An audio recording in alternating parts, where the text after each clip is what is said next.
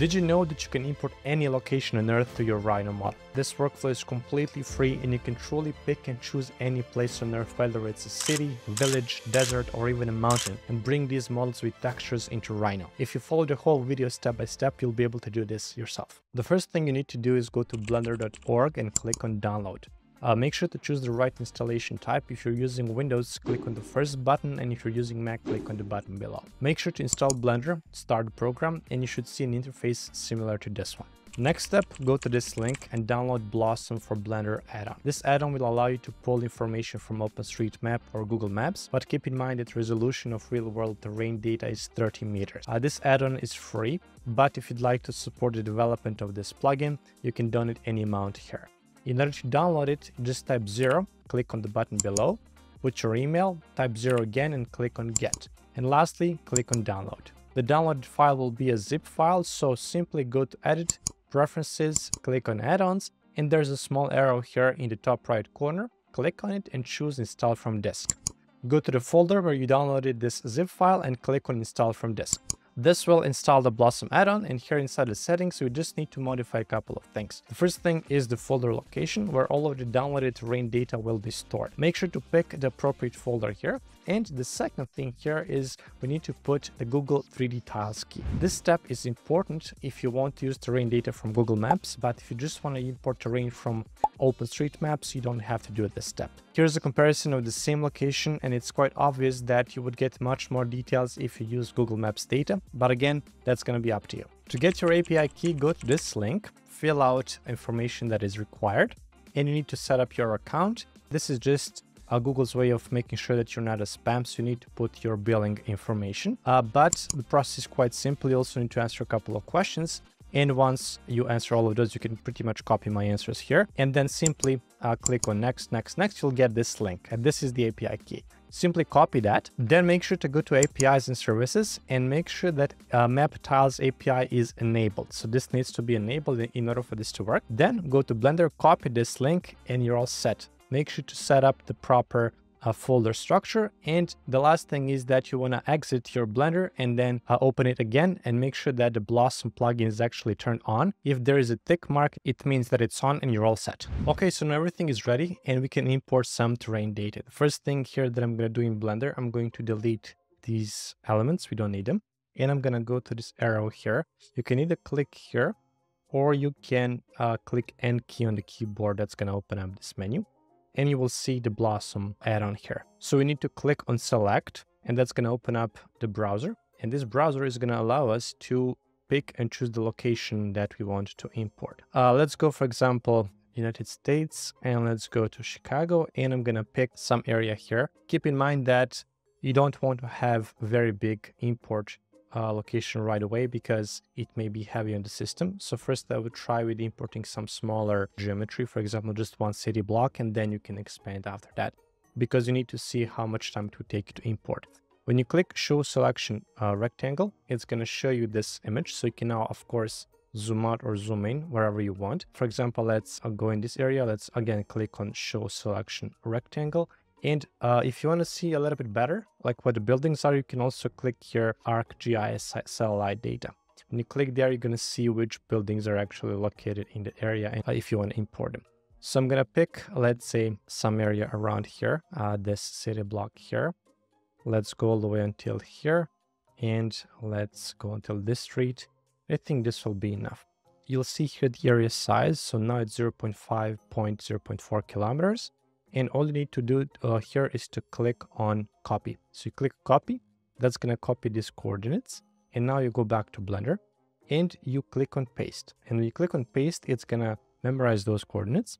And now the next thing you need to do is click on import. But before clicking on import, make sure that here you have Google 3D Tiles selected because that's how you want to import Google Maps data. If you want to just use OpenStreetMap, you can do so as well. But keep in mind that the quality and the details are not going to be the same. Google 3D Tiles and the level of details. This is where you determine how detailed you want the model to be. I usually would go with buildings with more details. This is the most detailed model that you can choose from. But if you're choosing like very big area, try to kind of play with this because if you have like, let's say the whole city, it's not going to be able to import all of that. It's going to take too much time and resources on your system. So if you're choosing some smaller area, you can do the details. But if you're choosing the bigger area, I would keep away from having all of the full details. So let's click buildings with more details and keep everything the same and simply click on import.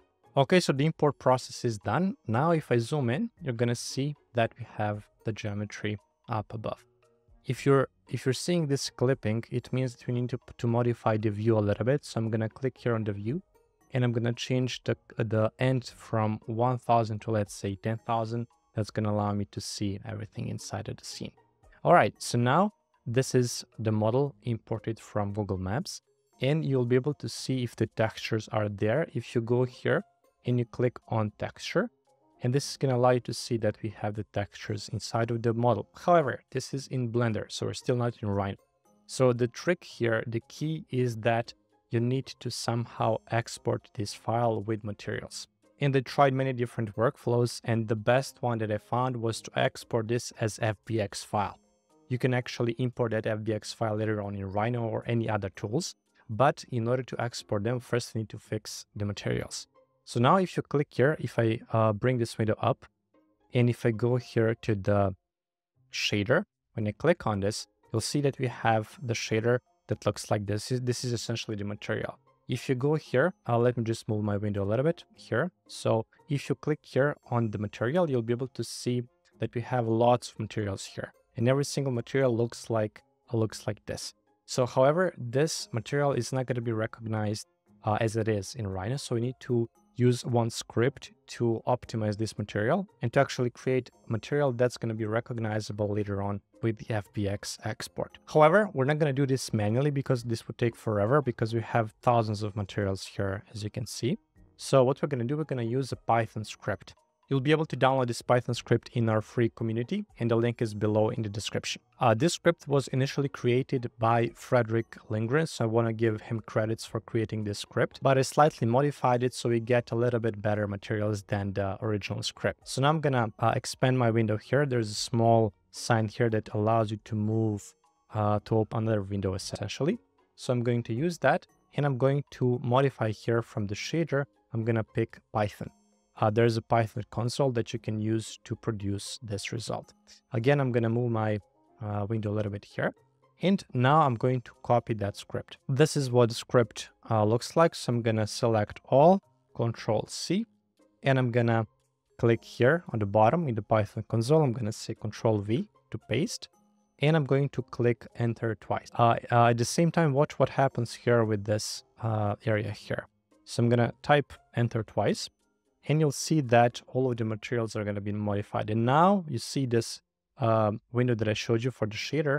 Now it's modified a little bit. So we have the actual principal BCDF material here. And this is the material that's going to work with our export with FBX. However, this is not the end. Now we need to export this. So let me, again, move my window here. We need to go to the file, external data, and then you need to click here, unpack resources. Very important step. And the first one, you can say use files in current directory. So make sure that your Blender file is saved. You have it in a special folder. Make sure you save it, and then you click here, use files in the current directory. And that's going to export all of those materials. And you can see here on the bottom that it says it's saved a packed file. Okay. So now I'm going to go to that folder. This is what the folder looks like. So we have the demo, which is the name of the file, and then we have the textures. So all of these textures are located here, and you can see that they are all exported. Now comes the final part. We need to export this file. So I'm going to click on it, File, Export, FBX. I'm actually going to save this file directly in the textures folder just in case. So I'm going to double click, and I'm going to leave the name demo FBX. I'm going to select visible because that's what I want to export. And you can pretty much keep everything the same and click on Export FBX. Now let's go to Rhino, and I'm simply going to drag and drop that file. So this is our folder, if you remember. Inside of the textures, we had, when you scroll all the way on the bottom, you have demo FBX file that we just exported from Blender.